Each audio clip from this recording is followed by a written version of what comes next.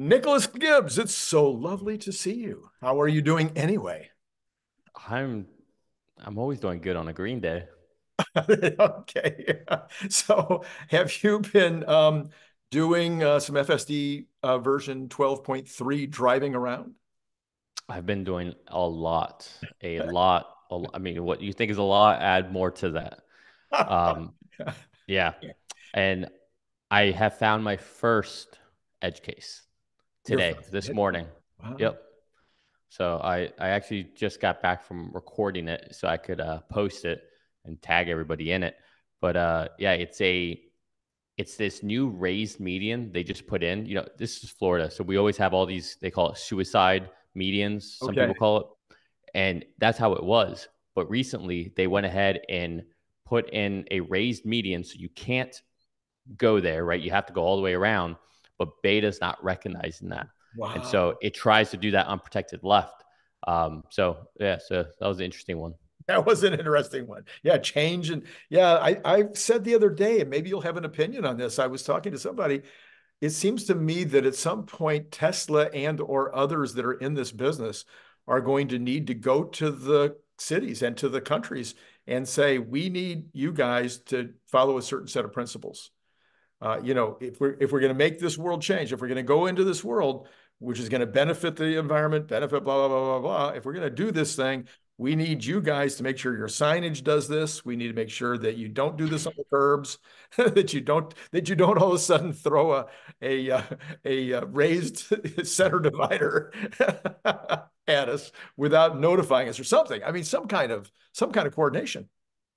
Yeah, I mean, I think this isn't I don't think a difficult problem for them to solve.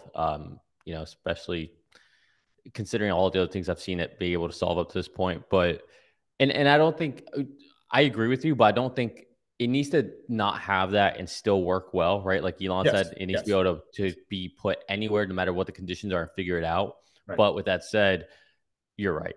I mean, 100% right. Like if the car is being as safe as possible, like there's also a responsibility for the government and for whoever maintains the streets and the roads and the signs and all that to be up to date, to keep things consistent, to not let things drag off, which you right. see a lot.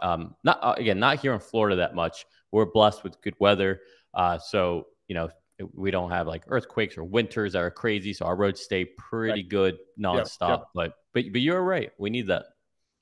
All right. Well, let's take a look at the news. The very first thing on my list is that Morgan Stanley's Adam Jonas, who is commonly reporting on Tesla, he says, we know it's very hard to imagine today, but we eventually expect to potentially see a load of new products coming out of Tesla and expect the stock to eventually price this in. Now, listen to this part well ahead of their respective launches. We estimate Tesla's current model lineup leaves over 80% of the US market by segment, volume weighted, completely unaddressed. So they're saying that the 5 vehicles now only represent 20% of the total market. We look forward to a very eventful second half of 2024. So does this suggest he thinks there's going to be reveals in the second half of 2024? That's what it sounds like, doesn't it? It was weird to have that wording. It was almost as if he knows something we don't. Yeah.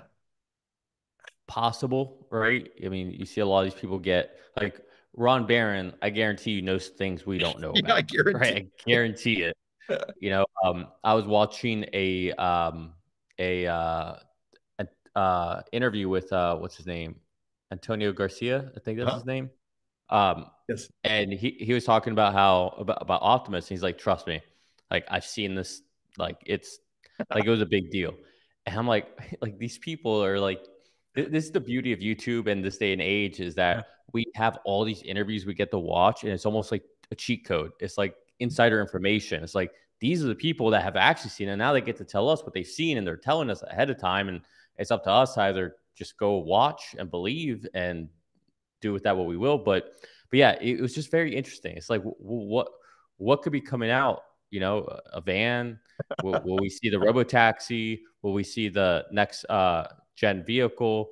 I don't know what else. Like, I've always felt that the next gen vehicle, Elon talks about it being a platform, and I've always felt that it does need to include a couple of different versions. And one of those, and I'm not a truck guy, but I've always felt they need that little truck.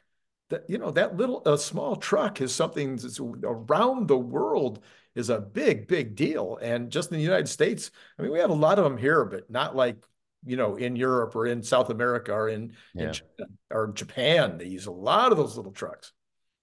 Yeah, yeah, I love like a little Nissan, a Nissan Frontier or like a little Tacoma, right? Yeah, those are great, like just beach trucks. Just throw your board out in the back and just go. You don't need to do a lot of stuff. Just a weekend truck kind of thing. All right, this one is for you. I got this one especially for you because you're gonna have to explain it to me. This is from Marina Moreno, and she says Tesla is working on 5G capability for its electric vehicle EV lineup and its humanoid robot Optimus. A recent job posting for a cellular systems integration engineer hints that Tesla is developing a 5G network infrastructure. Tesla's job description for the cellular systems integrated engineer states Tesla seeking a highly motivated cellular systems integrated engineer. Boy, I said that well. For the global IT manufacturing solutions engineering team to deliver a best in class connectivity experience for all Tesla vehicles. And the role involves understanding internal customer requirements, planning and executing test procedures, rolling out ESIM seamlessly and reliable integration into Tesla's private 5G network infrastructure. Why do I care? What's going on here? I just don't even, I mean, I understand I have 5G. In fact, we're on 5G right now as we're recording this, but I don't really know why I care that Optimus and the cars are going to have 5G and it needs to be seamlessly integrated. What's going on? Yeah, so you see, uh, I, let me just say, I don't know what they're doing. I don't know exactly what this is. Um, what I would venture to guess is think of your Alexa if you have one at home or your Ring or whatnot.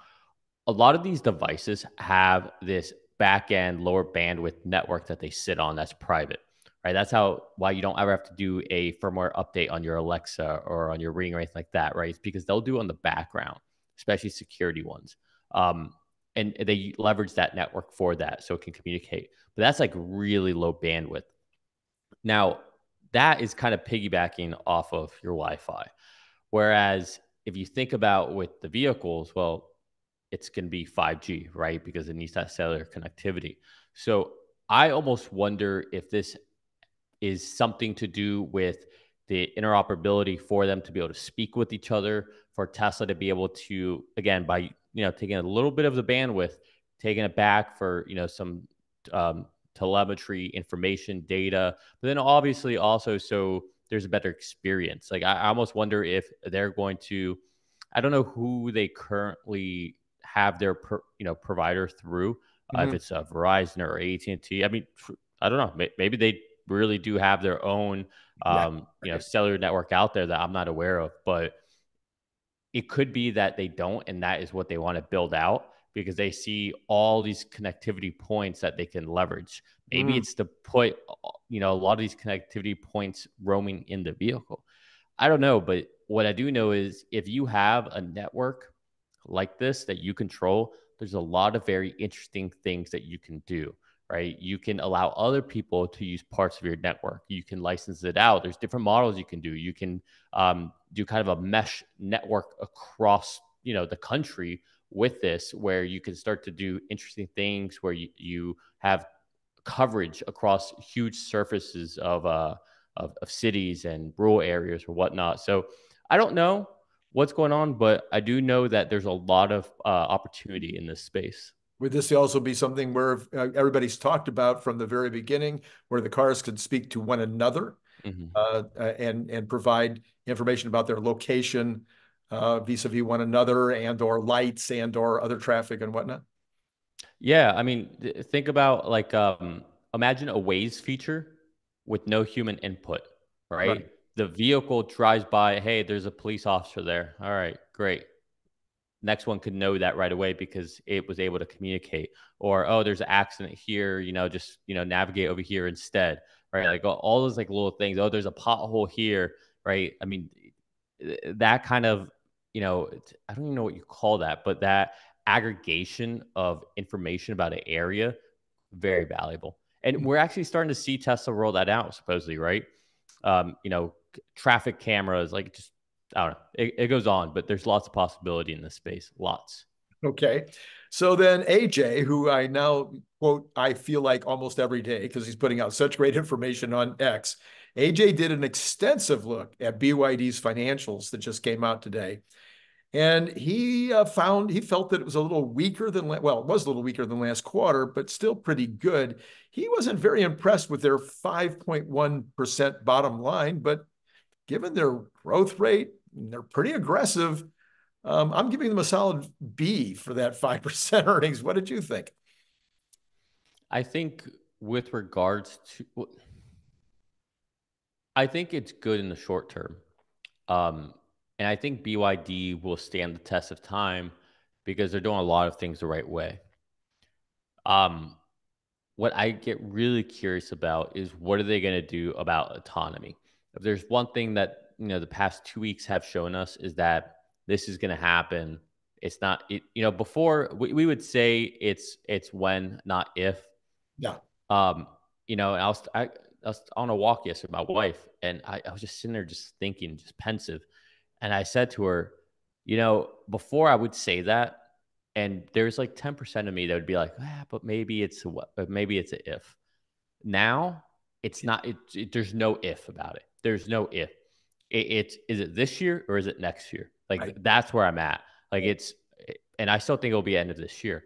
But with BYDs, what are they going to do on that front?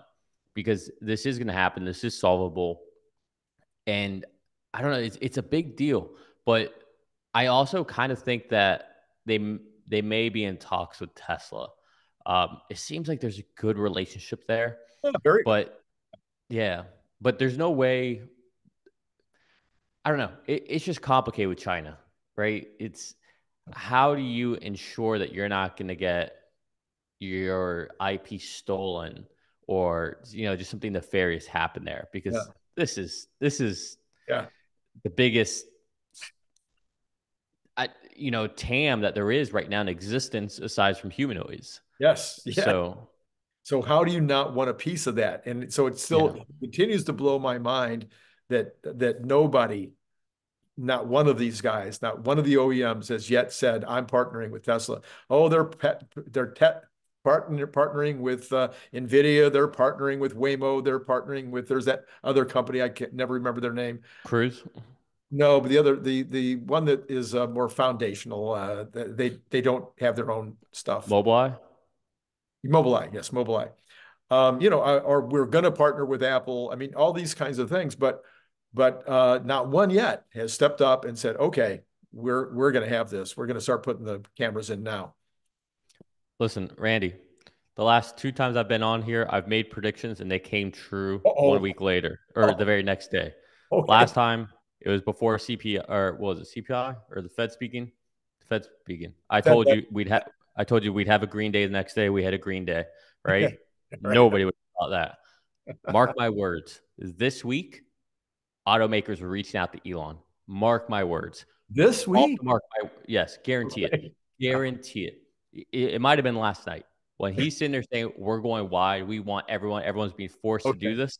Yeah. Yeah. I'm telling you, he got phone calls, he got text messages, and I almost guarantee you he will mention that they have started to reach out to him on their earnings call. I can almost guarantee that's going to happen. Yeah. So what you're saying is that the bump this morning of $6 this morning or whatever it ended up being after it was as high as I think is 11, that wasn't just affecting the street, that there were OEMs all over the country that were paying really close attention to that decision to go wide with this thing. Absolutely. Absolutely. And I think Scott going ballistics has the right reason for this. Okay. Everybody's sitting there talking about, oh, it's time to scale this out. We want to get more people adopted. We want to get take rate up and all this. That's not why they're doing this. It's not because of the financials. They're not trying to do anything with the numbers. They're at a point where they're not compute constrained anymore, and they're like, data. Give me Data. data now. Data. We are ready to crank this wheel. And now our limiting factor is that we're not compute constrained. We want to be compute constrained. Yeah. We need data. We need to get everybody using this at this point. Will the revenue be nice? Will the subscriptions be nice? Yeah, sure it will. But right now, it's about making sure that come 2025, one way or another, FSD is ready before the robotaxi is ready. So that's what I think this is about. I think is a stroke of brilliance because everybody else is crowdsourcing the problems right now and going to feed them in, and they're going to be able to crank out and solve these problems. The chess move is just so beautiful. Everybody thinks that Elon's sacrificing his queen right now, but Yeah. little do they know that the knight is 2 moves away from checkmate. And for those of you who don't understand it, just send us a comment below. We'll spell it out for you.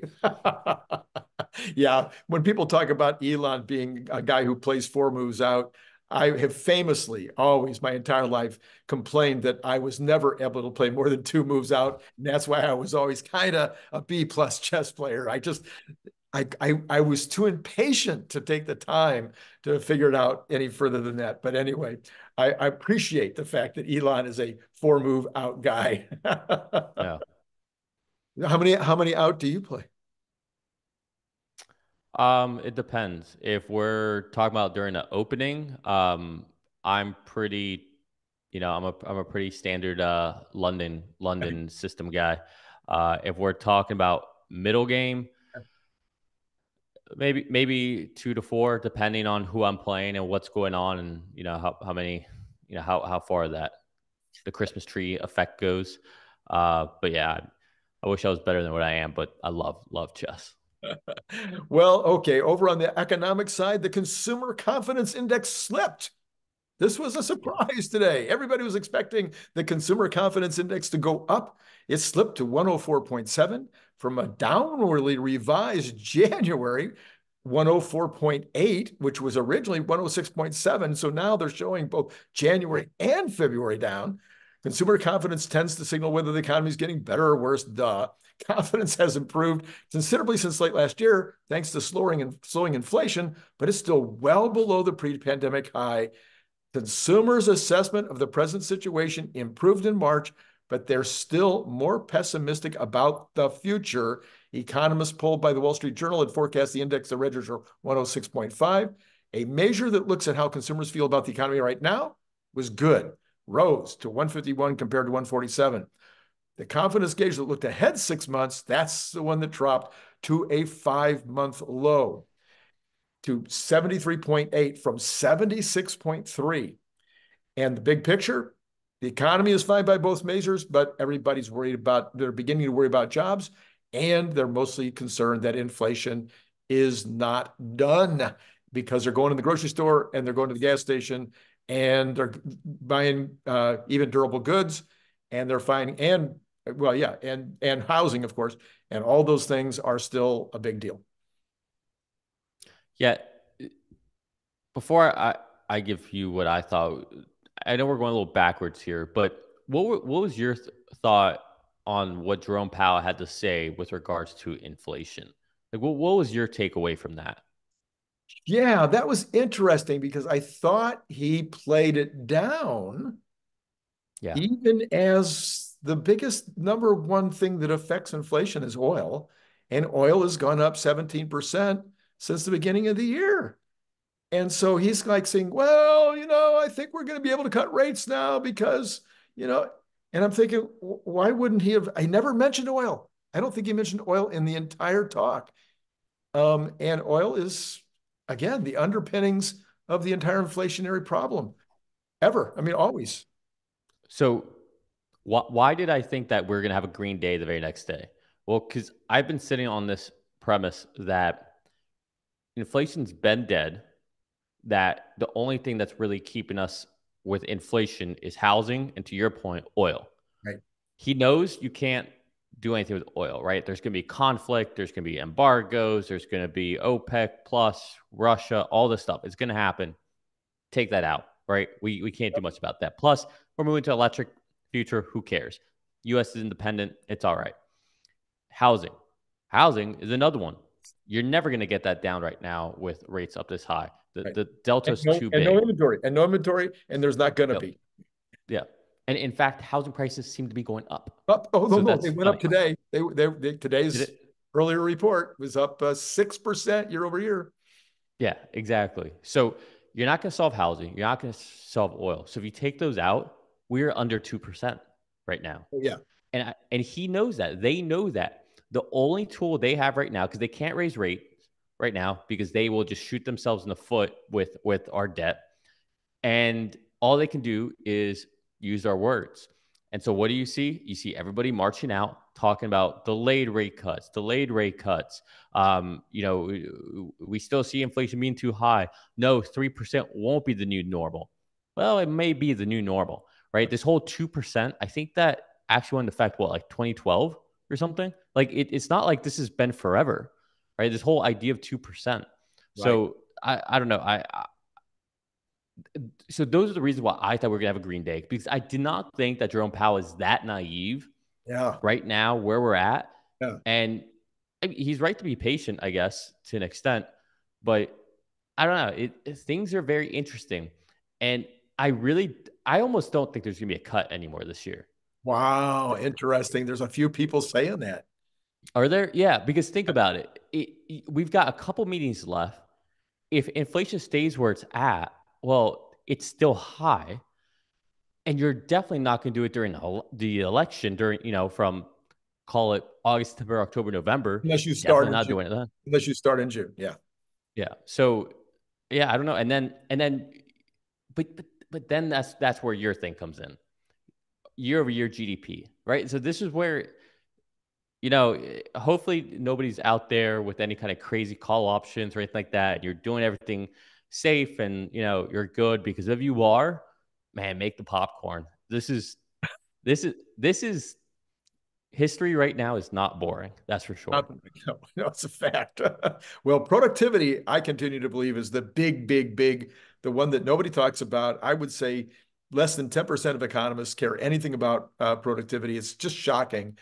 Just a few folks out there, and productivity is definitely cranking right now, and I don't see it going anywhere else but up as we get more and more of this, um, you know, LLMs and different kinds of things that actually, well, this stuff backwards and forwards and inside out. As we get all of this AG stuff or AI stuff going, and actually have the applications for it, and actually where people can put it to use, productivity, I think, is going to just continue to be very high. Extremely. Yeah. I mean, while I still say that there's no real application out there, tool, thing to sell other than FSD when it comes to AI, there's no doubt that LLMs, chatbots, whatnot, things like Grammarly, ChatGPT, whatever else, Mhm. it's great for efficiency in your writing, coming up with new ideas, for putting out quick marketing things, creating thumbnails. Or I mean, like, you can go on and on. As far as it being a tool for your current work productivity, it's Mhm. unequivocally benefit. And so, yeah, that's just going to continue, and we're going to find new ways to be more productive with it, right? Especially as we start to layer that in with automation, right? You've probably heard a lot of people talk about agents, right? So Yes. essentially, we can hand off to do certain things. You can start to tie them together, right? That when ideas really start to come to fruition, to really get that right, oh, it's gonna be crazy. Throw it into call centers, right? I mean, it goes on and on. I saw an interesting thing the other day that I hadn't thought of, and I don't know who else may be thinking this way, but as a guy who owned a factory, one of the things that we were always looking for was ways to not get behind on maintenance, ways to not have a machine go down, that just had a part break or whatever else. And of course, in our cars, we're doing all that. Okay, it's all, our cars are so wired up that it just tells us on our dashboard, oh, you got a problem here hopefully before it becomes a real big problem. Well, Atlas, the main thing that Atlas does with that dog, with that funny looking dog, is go around and read meters. Yep. Well, I'm watching NVIDIA the other day, and Jensen's talking about the factory that he's envisioning. Why would you ever have a dog that needed to go around and read meters? All the meters would be would be talking to the factory, if you will. He called it, the factory being a separate entity, and all the meters would be feeding into the central information source, and you would get a light on somebody's, dashboard saying, machine on row 3.6, you need to go over there and give that guy some oil. Yeah. Yeah. It's weird with manufacturing because you have to be, I mean, you probably know this better than I do, but you don't want to add in any more cost into your products. And with a lot of these meters that let's talk about full circle, talking about those lower like lower WAN bandwidth Oh, yeah. ways of sending out readings, right? They're more expensive, or you got to put chipsets now into these meters where I can just have a dumb meter that is just based on flow rate that's going through, and I can have someone go by and read it, and that costs me half as much. And so manufacturing, I think, for expensive tech things, Mm-hmm. it can work. Mm-hmm. I think it's going to take a while for costs to come down before we start to see it in the more mundane type manufacturing. But I'm with you. It almost seems it, it almost seems a little silly, right? And even then, you don't even have crazy chipsets, right? You could literally just have an Ethernet. You could wire everything up. Like it's not. You could have everything sent to a PLC. That PLC could send back to some kind of gateway that could send to a public cloud or to your on-premise environment. Like there's lots of things you could do. It it is interesting, but yeah, no, I see your point. It's So interesting. consumers also expressed some concern about one other thing. They were concerned about the political environment. And so now politics is going to be playing into consumers' attitudes about the future. And I think that there's a lot of concern out there. I don't know if you saw today that Robert Kennedy announced his vice presidential running mate. She's a 37-year-old Japanese, maybe half Japanese or maybe full. I'm not sure. Born poor in Oakland, and now she's some kind of computer genius, and cute, and smart, and a lawyer. Huh. One more lawyer, all we need. Anyway, but the world this year certainly, I don't think there's, as much as I know there's some people that think that you know that Trump is the best opportunity we could possibly have for the country at this time. There's a whole bunch of people that think he's, the worst thing that could happen to the country. I don't think there's hardly anybody that thinks that Biden is the best thing that could happen. I mean, even the Democrats, I don't think, oh man, this guy's the perfect answer. He's the solution, but he's what they got. So I can see where people would be a little nervous. Yeah, it'll. I mean, first, I was really rooting for Aaron Rodgers. I Yeah. really, I thought that would have been amazing. Of the three Um, people he had on his list, I think yeah. she's the better choice. Um, I mean, can you just imagine that vice president? Oh wait, can't do Sunday. Got a game to get to. That would be amazing. Nope, can't tackle the quarterback. Secret Service will get on you. Um, yeah. So politics is definitely going to get interesting, right? Because I agree with you. I think half the country, maybe slightly more than half the country at this point, thinks Trump's the best option. Half the country, or slightly less than half the country, thinks that Trump is the devil. Um, both sides are probably wrong, right? It's he's Stupid. definitely probably not the best possible person in this country to lead us. He's also probably not the absolute worst person, especially when you see what we have right now. Um, this is where RFK becomes very interesting because he knows that if he runs, I'm sure in his heart of hearts, he feels like he is doing what's right and that he really thinks he has a shot of winning. The problem is if as he runs, he's probably going to steal more Biden votes than he will Trump votes. Right. I mean, I've seen some things where people are trying to spin it the other way around. I Yesterday's Sure. polling, yesterday's polling says he steals from Biden. Okay, good. So happy to have someone who's up to date on everything here. Um, it it almost seems like what was it, Ralph Nader, who Yeah. torpedoed who was it, Bush. Bush. Yeah. It almost feels like that all over again. So I don't know. It's gonna be interesting. It's gonna be feisty. It's gonna be like, let's see what the conventions look like. Are we gonna have debates? Are we not gonna have debates? If we do have debates, are they gonna invite RFK to it? I Yeah. mean, I don't know about you, but you know, I'm kind of the approach where I think I know who I'm going to vote for, but I'm open minded up until D-Day, right? I want to keep as wide of as aperture open. I want to be as open minded as possible and see what happens. Obviously, if today was the day, I think I know what I would do, but you never know. You never know what could happen. You never know who might jump in all of a sudden, or who might drop out. Biden could drop out and it's just RFK. I mean, Yeah. how Yeah. wild would that be? That'd be insane. Yeah. I was having a debate with a very liberal associate. Can't call him a friend because I've never met him. I guess, can you have a friend that's only a pen pal? Anyway, I but I'm think having, so. having a debate with him today. And I said, look, I'm interested in somebody who is a constitutionalist, who believes in capitalism, who understands that the number one job of the president of the United States is to protect the population, and that understands the limitations of the job too.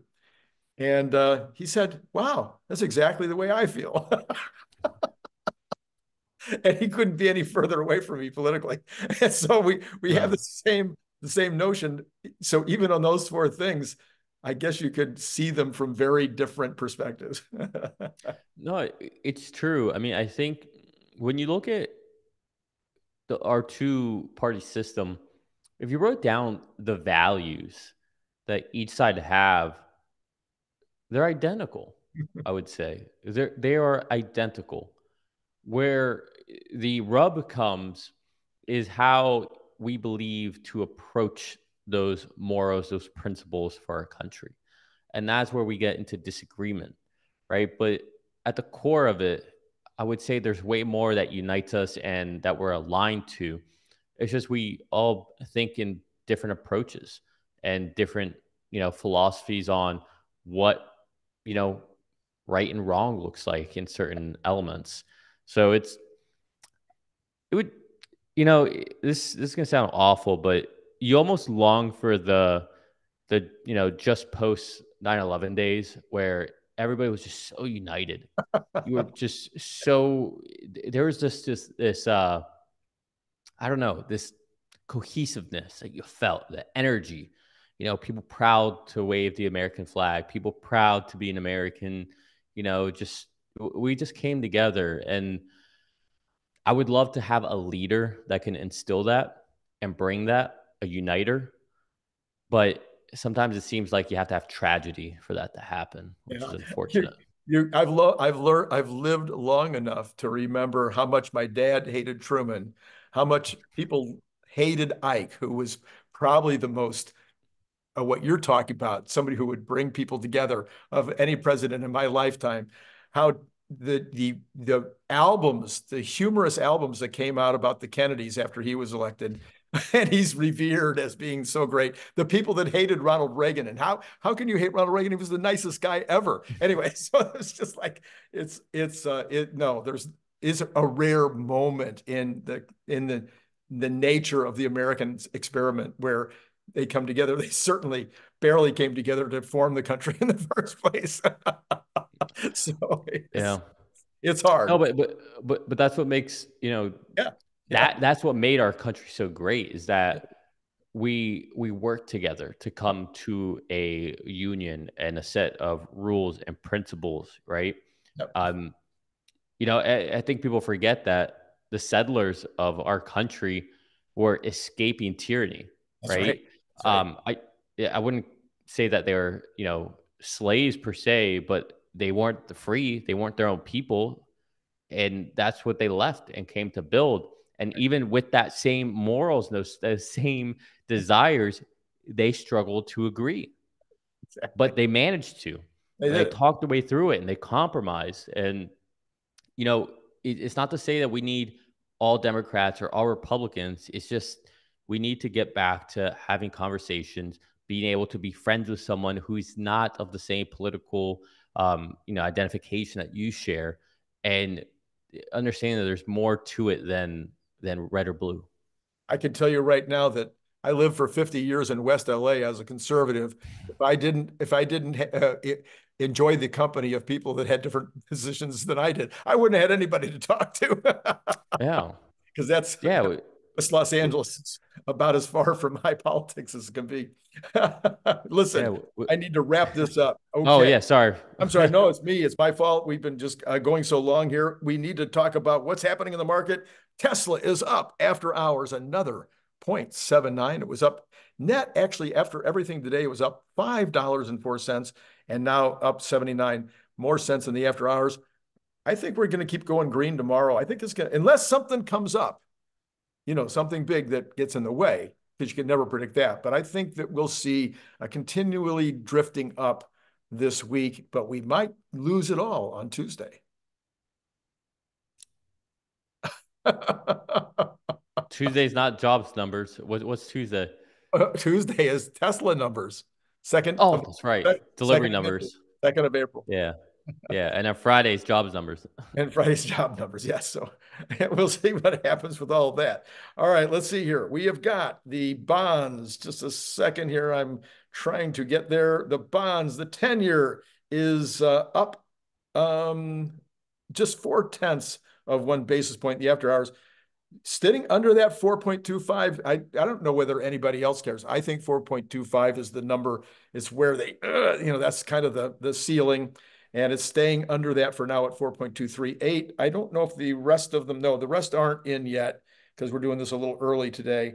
We've got oil at down 44 cents, still though, well over 80 on the West Texas Intermediate, 81.18. So this continues. This is the one. This is the one I think we need to watch. The bonds are still important, but I think the oil is really going to be the controller right now for the next month or two. Yeah, it'll be interesting to see what happens because it seems like the whole world is definitely slowing down. But at the same time, now we're starting to see rate cuts start to come into play. So it'll be interesting to see how that gets stimulated. And China is also stimulating right now. So Yeah. in fact, I saw somebody, one of the guys on X today was pointing out that almost all of the increase in the money supply over the last 3 months has been from China. The Oh, worldwide increase of money supply has been China. So, wow. yeah. We've got the dollar continuing to slip a little bit, but it's way up at the top. Gold, which is sitting at, it popped back on under 2,200 again. So 21.99 as of right now. So um, copper still over $4, but barely. Been waiting for it to slide under $4 and maybe continue down. And the Bitcoin down 713, but still over 70,000. Thoughts on any of those before we talk about the equities? Uh, no, Bitcoin's just interesting to watch right now. And I'm really curious to see what it looks like on the quarterly earnings for Tesla. Me Curious too. if they held. Yeah, for sure. Uh, so equities, we've got the futures. The Dow is up 70. The S&P up 775, and the NASDAQ up 23. Break that down into percentages. You got the Dow at up 8, about the same, closer, much closer to the same on percentages. 0.18 for the Dow, 0.15 for the S&P, and 0.12 for the NASDAQ. So it looks like, if we can get anything from the night before, could be an up morning. Um, I don't know. We have no reports tomorrow. We have one Fed speaker. So tomorrow there's like nothing happening to bring in anything new except for one Fed speaker. Now, one Fed speaker can destroy your day. Who's speaking? I don't have it handy. It's not Powell. Bostic already spoke. It's not Powell. I can't remember. Well, it's definitely not Powell. Yeah. Well, he speaks Uh, on Friday. yeah. Um, I don't know. I mean, I know that FSD 12.3.2 is supposed to be rolling out soon. Got two. Yep. This will Wow. be on the 2024 branch. Okay. So Wow. this is needed for everybody to be able to have it. Well, dot one apparently had some really nice responses today, or was that dot two? Anyway, people were saying No, that that was dot one. that was dot one. People were saying it cured both the going too slow and the lane centering problem. Yeah. Yeah, that was huge news. Yeah. The going too slow thing, I didn't understand that. I didn't think it was going too slow. I think I don't know, always seemed appropriate to me, but So did you maybe get dot? people not yet. No. Not Okay. yet. All right. All right. It seems like 20 people got it. Okay. I don't even have 12.3 yet. So you're way ahead of Oh, well, me. Cern just got it, I think last night. So, All right, maybe it'll come. All right. All right. Hey, yeah. thank you so much for co-hosting. We had a good news Tuesday. I mean, it was clear. We didn't even have to make it up. Thanks, Nicholas, for being here on Tuesday nights. And to all of you out there, it's been great talking to you.